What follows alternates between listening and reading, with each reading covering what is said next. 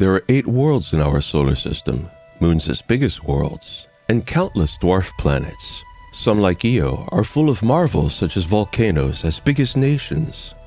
And one rare blue world, Earth, may be unique in all the universe for its complex and intelligent life. And some, like Mars, are vast and beautiful deserts that have rich geological histories, may once have had water, and may even have contained life. The 5th planet, Jupiter, holds most of the mass of our star system, most of it by far. And there are other gas giants, as well as a colorful ice planet, a dual planet, Charon and Pluto at the edge of our solar system. But of all those varied and marvelous worlds, there can be only one Lord of the Rings. Saturn is the 6th planet from our star, and like 3 other worlds in our solar system, Saturn is also a gas giant. It is tilted 26.73 degrees, similar to Earth's 23 degrees of tilt, so like Earth, Saturn experiences seasons.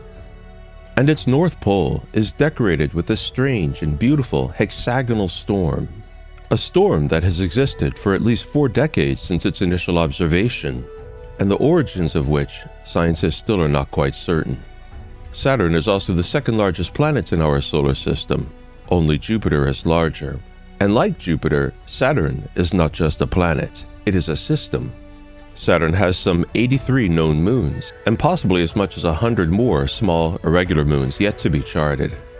Saturn's composition is mostly hydrogen and helium, and it is the least dense planet in our entire solar system. It is so light that if one were possibly able to build a gigantic bathtub and drop Saturn into it, the planet would float on water.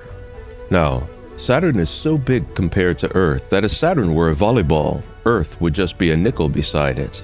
But because of its extreme low density, Saturn has nearly the same gravity as Earth, just a little bit more at 1.065 Gs. Like Jupiter, Saturn also has a very short day and night cycle. One day on Saturn lasts only 10 hours and 42 minutes. Because of this huge world's incredible spin or rotation rate, centrifugal force plays a significant role in the shaping of Saturn. Now, no rotating worlds are perfectly spherical. Even Earth is slightly larger at its equator than it is at its poles. But with Saturn, the difference is substantial. At its poles, the planet is 54,363 kilometers in diameter. But at its equator, it is 60,268 kilometers in diameter. That's a difference of almost 10%, and it means Saturn actually experiences greater gravity at its equator. Something I suspect may create a whole host of complications when navigating probes around the planet. But for all of Saturn's amazing characteristics, and even though it is host to 2 of the most interesting moons in our solar system, Enceladus and Titan, it is, beyond a shadow of a doubt, the rings for which Saturn is most noticed. The rings which make Saturn so gloriously beautiful. And in recent decades, we have learned that the rings are larger and far more interesting than was previously suspected. We can thank NASA's Cassini probe for that. NASA's Cassini probe orbited Saturn some 13 years, and in that time, Cassini taught us more about Saturn than all the previous centuries of observation put together. Here at the Yankee Gap, we find the moon Pan. Pan is a shepherd moon, one of several moons in Saturn's rings that maintain gaps between the rings and exert a gravitational influence on the nearby rings, in a sense, keeping them in check, hence the moon's names, shepherd moons. Pan, like another shepherd moon, Atlas, has an unusual hamburger or flying saucer shape. This equatorial wedge is the result of ring material falling onto Pan as it clears the gap through which it orbits. The images provided above by NASA portray the actual shape of Pan.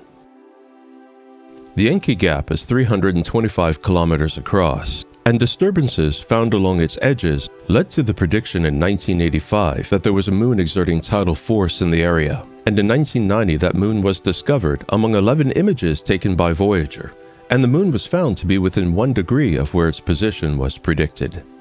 As the shepherd moon passes through the gap, it exerts a gravitational force upon the rings on either side, speeding up the particles closest to it and behind it, and slowing down particles in front of it. This creates wavelets in the nearby portions of the rings that were observed by Cassini. Pan is the innermost named moon of Saturn, and as such, has a faster orbit than most of the other moons. Here, you can see Pan racing through the Encke Gap, and several moons in the background falling behind. Unfortunately, apart from its shepherd role, little is known about this little moon. If you were to float in a stationary position just outside the rings, you would observe what would appear to be an endless cascade of detritus flying by, provided you could see it at all. Because at the innermost position, the rings of Saturn orbit at 23.2 kilometers per second, and even in the outer portion of the rings, where gravity plays somewhat less of an effect, the rings orbit at 16.4 kilometers per second. The rings are composed of matter in all different shapes and sizes, much of it water ice, but many other kinds of ice as well, including a smattering of heavier organic materials. While the vast majority of the rings are micrometer-sized dust, they are filled with even larger objects the size of pebbles, boulders, cobbles, and mountains. And despite that the rings are so vast that they wrap all the way around the enormous planet, the rings are as little as 10 meters thick, no more than a kilometer. One of the more amazing things about the rings is they actually have their own atmosphere. This atmosphere is created by ultraviolet radiation from the sun hitting the ice. The energetic ultraviolet radiation separates the molecules into their constituent oxygen and hydrogen, and this forms a ring atmosphere that orbits with the larger ring particles. However, this atmosphere is not very dense. If the entire thing were compressed back down onto the ice from which it originated, it would be barely an atom thick. The origin of Saturn's rings remains a debated and contested subject among astronomers. Some theories maintain that the rings began with the planet itself, originating some 4 billion years ago, while other theories postulate the rings are perhaps only 100 million years old, and that their mass is slowly being lost, consumed by Saturn itself. Data from the Cassini mission seems to favor the young ring hypothesis, and it places the formation of the rings somewhere between 10 million and 100 million years ago. The inner rings and the outer rings may have two different origins. It is believed the inner rings may have been formed from the initial nebular material from which Saturn is made, and if that is the case, the rings are very old. But a competing theory proposed by Edouard Roche in the 19th century suggests that the inner rings were created by an inner moon which broke up, perhaps due to the impact of a comet. Roche dubbed this moon Veritas, but in modern times it has been renamed Chrysalis. Chrysalis, a place of transformation, to me it seems more appropriate. And there are competing theories that also propose to explain the origin of Saturn's rings, but none are conclusive and much more data is required. Saturn's moons have a much greater diameter than Saturn itself. This means the majority of the rings are always exposed to sunlight, and thus the night side of Saturn is lit with an afterglow of visible light.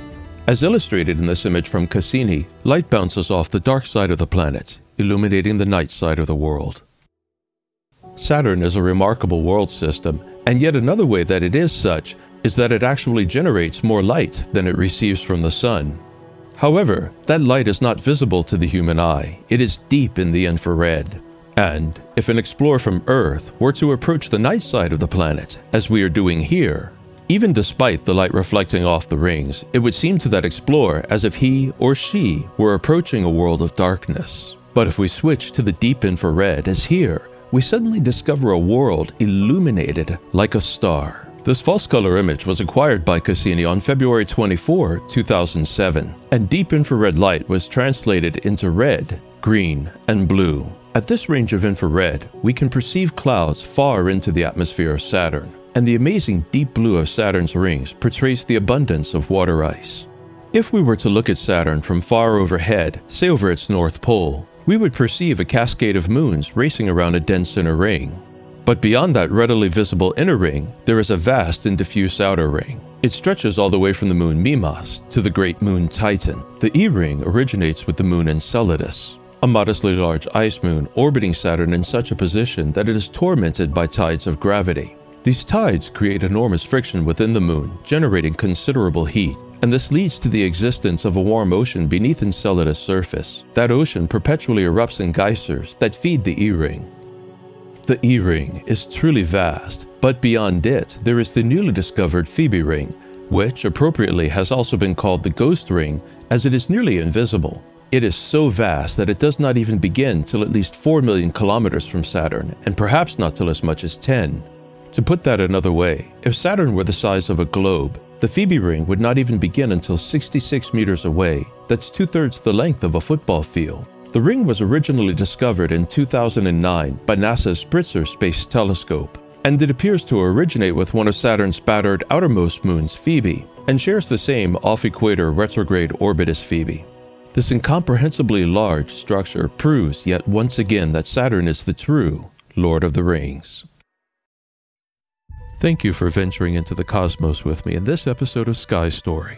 Sky Story is part of the UNDERSTORY network, a collection of programs devoted to the study of the natural world.